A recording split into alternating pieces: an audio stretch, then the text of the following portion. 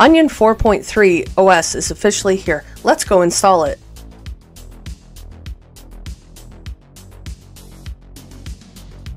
Hey everyone, thanks for stopping by. This is Retro Fun Tech. So today I have a fun tutorial for the Miyoo Mini and the Miyoo Mini Plus on updating the Onion Custom Firmware operating system. Onion OS 4.3 is officially released and no longer in beta. In this video, I will walk you through how to update over the air on the Miyoo Mini Plus and how to upgrade from Onion 4.0 or greater to 4.3 via a PC. Again, you will already need to be on Onion in order to follow this guide. I just want to stress that. However, I will show a cool little program called Onion Tools later in the video that will help you if you are planning on switching from the stock OS to Onion OS. So let's first check out what we can look forward to on 4.3. Here in the Onion blog, we can see the release notes. The 4.3 release includes new systems such as Nintendo DS and Pico-8. A lot of new and updated apps such as a battery monitor and a blue light filter. Support for the version 4 original Miyoo Mini because it had issues with the 560 pixel screen, as well as a lot of other new features and fixes. Now here I have my Miyoo Mini Plus. Since this has Wi-Fi built in, we can do a cool OTA or over-the-air update to the new 4.3 firmware. Now before you start, you will need to have your device connect to Wi-Fi. Once that is done, then you can go into Apps and then select the Onion OTA update.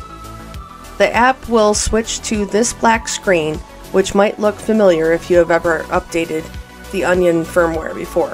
Once the app is done running, the initial setup, you will see this screen where it's asking if you want the stable or beta release of the firmware.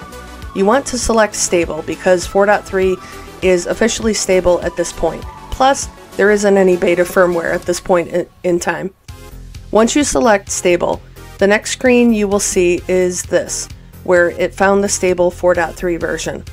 Also, it shows what version you are on at the top. Now, it's honestly as easy as just following the prompts. Select A, then it will ask you if you want to download the firmware. Select yes, and then it will start to download the file. This whole update took about 5 to 10 minutes. So go make lunch, hang out with your pets, make them lunch, go make grass angels, you get the idea. You will need to periodically check back to see if it's at the next step, so don't get too distracted. Once it downloads the file, it will ask you if you want to apply it, and select yes. Now it will install the file. So a few more minutes of waiting, then it will say to press A to reboot. And now you will be greeted with this screen, giving you some info on the new firmware, and it will start installing it. Once the installation is done, it will go back to the main screen, and you did it! Now to get Nintendo DS and Pico-8, you need to go to the Package Manager under Apps. There you will tab over to the Expert section and then scroll down until you find Nintendo DS and select that. Then scroll down to Pico-8. Make sure that you select the standalone version if you see others. The standalone has the ability to utilize Splore, so you can actually browse the cards on the Pico-8 website. Before we get into all that, let's finish the Nintendo DS. You will need to put your SD card back in your computer and move over the DS game files. Navigate to the card and then ROMs. And then if you don't see a folder called NDS, just create one, just like you see here, all caps. Now you can copy over your DS files to that folder and then go have fun. Now let's get back to Pico-8. If you are planning on using the updated Pico-8 standalone core, you will need to purchase a copy of it from the link below. It's $15, but honestly, it is so well worth it because there are thousands of games that you can end up playing. If you don't do the following steps, you won't have access to Splore, which is how you can browse and play the games or cards on Pico-8. You will likely see this message. To play Pico-8 natively, you will need some data files from the purchase license.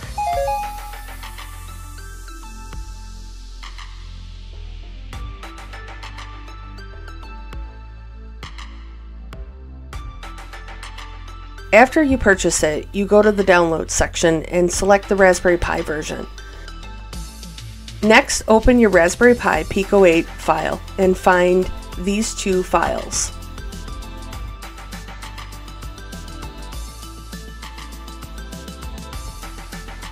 Copy these files over onto the rapp/pico8/bin folder on your Onion OS SD card.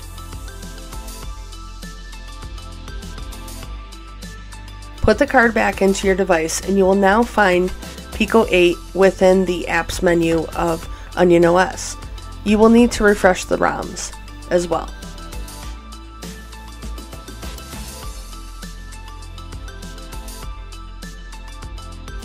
For the noise, you are good. Now, just a side note for those that might have thrown the Pico wrapper on their device with the 4.2 firmware update through the Reddit post in the description below.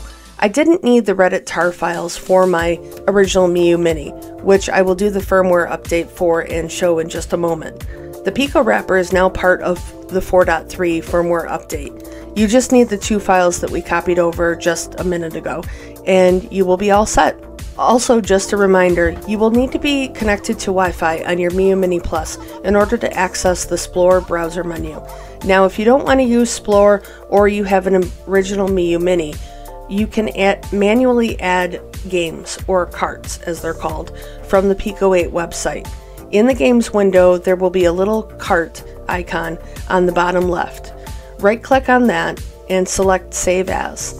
The file will be saved as a PNG file, and that's it. That's the Pico-8 cart. Alright, so original Miyoo Mini firmware update. Since the original Miyoo Mini doesn't have Wi-Fi, we have to do the update on a PC. So turn off your Miyoo Mini and take out the card, and then you want to put it in your PC. Then you want to click on the link in the description below that says Onion Homepage. Now, don't get scared, but we are going to use a very cool program called Onion Desktop Tools, and that's linked right here on the page, so click to download it. Once it's downloaded, navigate to your downloads and extract that file. Once that is done, open the folder. Again, don't get scared. All you need to do is find the file named Onion Desktop Tools Launcher with console.bat or batch file. Now, once you click that, you will likely see some pop-ups just double checking if you want to run this file, and say yes or follow on the screen. It will take a moment, and then a couple of windows will pop up and look like this. Now, don't get scared of the left one. It looks like a command prompt. Just focus on the right gray window. Now, remember in the beginning how I said that you need to be already using Onion OS? Well, if you happen to be watching this and want to do a fresh install of Onion, this program will let you do that. For that, you would use the middle selection and follow the prompts. But we aren't going to do that. Instead, we will choose the top selection that says install/upgrade/reinstall Onion. Next, it will ask what drive are you using. So you want to make sure that you know which drive is your SD card, and then select the Miyoo SD card and click OK. On the next screen, we want to select the stable version of 4.3. So click that and then click download. The firmware file will download, and you can see the progress in the top window, and the left window will indicate when it has finished downloading. Now you should see the Onion Extractor window. Select your 4.3 firmware file and click OK. A confirmation window will pop up just double checking you. Just hit yes. You will see another progress bar at the top. When that has completed, make sure you check the left window and it will say installation complete. And you did it!